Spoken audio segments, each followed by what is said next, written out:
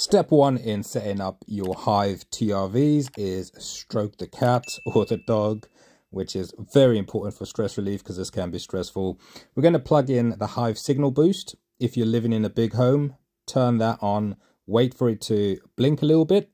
Then we can look for it on our phones. So we go into the menu, we head down to install devices, and then all the way at the bottom you'll see install devices. We're looking for other Hive devices. Start. It searches for a while. It may take a minute or so, sometimes 5. We click continue. You can name it, but it's automatically named signal boost, which is fine. Then you just save that and we're done.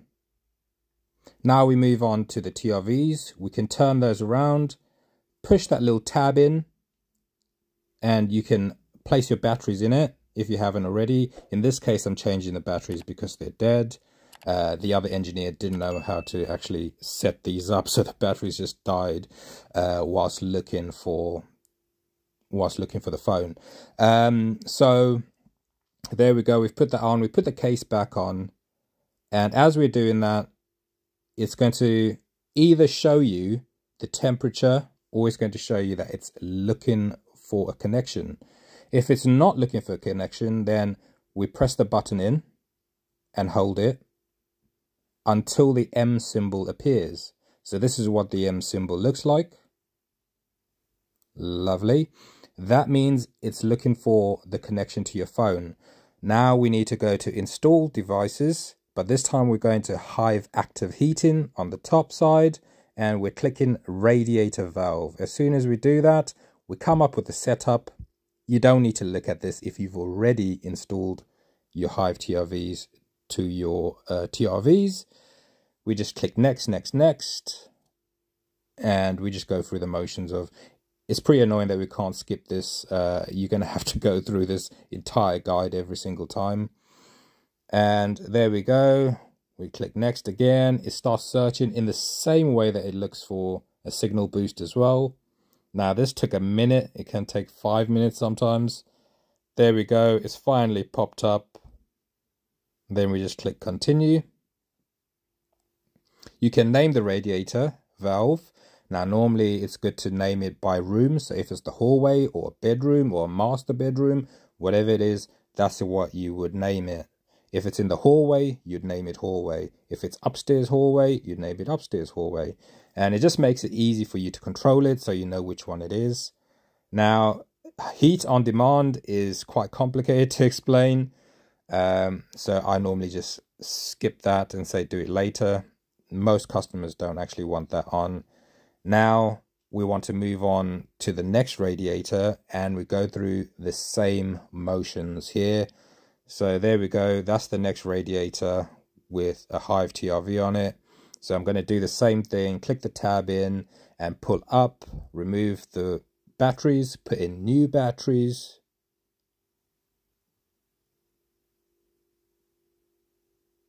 Then we're going to twist that around clockwise and put the cover back on.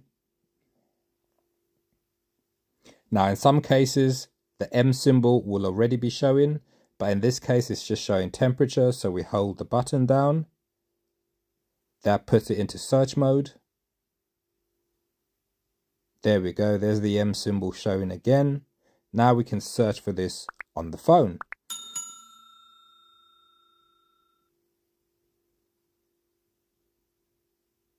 So again, it's just going through the guide. We're searching for it. Again, it will take about a minute. I'm going to fast forward here. This one took a bit longer. I think this took about 1.5 minutes to actually find the radiator valve. And we click continue. And then we name it. Now this part sometimes happens with the Hive app.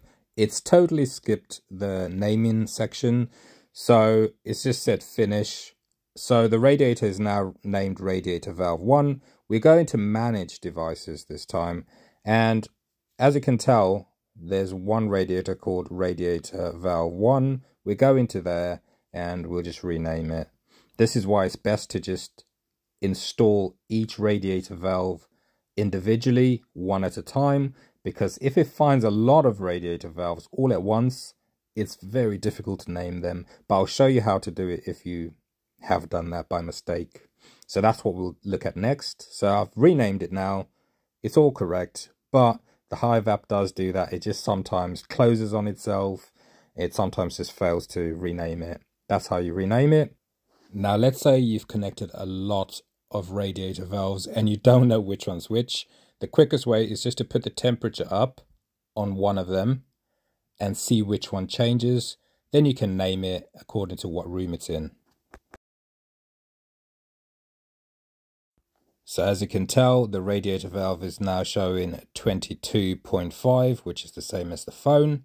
Now I've got another 17 radiators to do this with, so I'll just cut forward to the end where we sort of customize the rest of it. So how to customize it on your phone so that it works best. Right, so going into this, you've got the menu. Within the menu, you can manage devices. Over here, you can see how much battery you have. So it shows the battery for each radiator. Then you have a symbol here, which is a plug symbol. That indicates something that's plugged in. So if we go into this is going to be the receiver. It is also called a thermostat. It shares the name with the other thermostat, which is battery powered. So they are different, but you can identify them by the battery operated one is this one, and the powered one is the receiver, which is normally right next to your boiler. We've got a signal booster there, and we have what your signal's like. So if you're having issues, for instance, with a radiator valve, it may be too far away. Have a look at the signal boost here. What is the signal like? If it's quite low, it might be that on occasion this valve is not connecting. So we can see the signal there is great because we've now fitted a signal booster.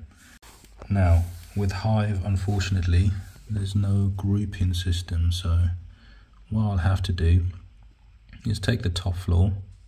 So we'll take these top floors and hold it down. That then moves. I'm going to then drag this across and make the top floor the third page.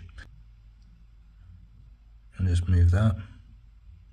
So what I'll do is I'll group it on these pages, which is the only way. So we've got the top floor, and we'll just put them there. Okay, and then what I'll do is I'll put the middle floor all here, and what we'll do is we'll put the lounge back here. Now you've got the bedroom, so we'll put the bedroom on the middle page, and then we'll put this bedroom here on the middle page as well. Put that down, we'll put heating at the top there, and what we'll do in the middle is we'll put a boost. So we'll create an action. So you can create actions here, build your own, and press next. And then you can tap there. You want the thermostat to come on. You want it to come on. Most people want it at about 20 degrees. Done. How long you want to boost it for, so you can boost it for an hour. Add that action. Right. Now you can name it and do all sorts of stuff, and you can say 20 degrees only for certain rooms. So we'll name and save and just say this one is 1 hour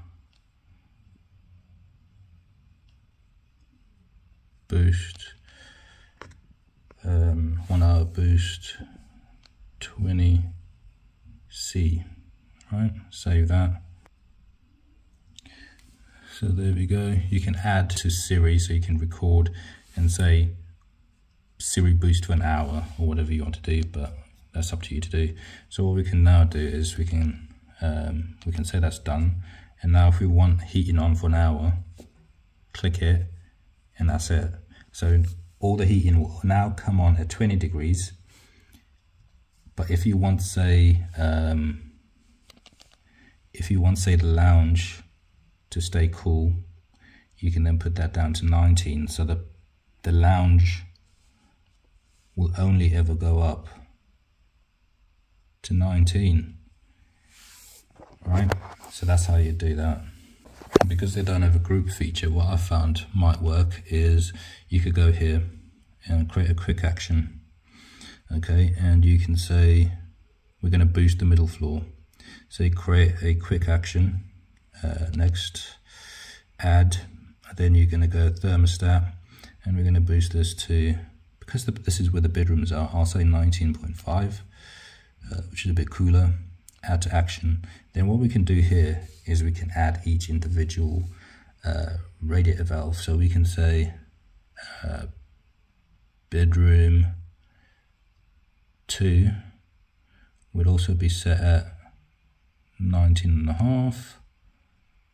Add action. You can then go add another one and say this one here, which is the second radiator in bedroom 2, and we can add this and say that one should also be 19.5. Add action, and then you can go here and we'll add the master bedroom, and we'll say that one also should be, let's say 19. Okay, so we'll say 19 for that one, and it'll boost for an hour as well. Okay, and then we can go here and we can say radiator for the hallway, we'll boost that to 19.5 as well. What we'll say is, I'll say 19 for the hallway, because why not? And then we can add another one. Then we can go here and we can say the cat's room. Now the cat's room, they've got fur, so cat's room, we'll say we can boost that to 18.5 and add action. So now that's all the rooms for the middle floor. So I can put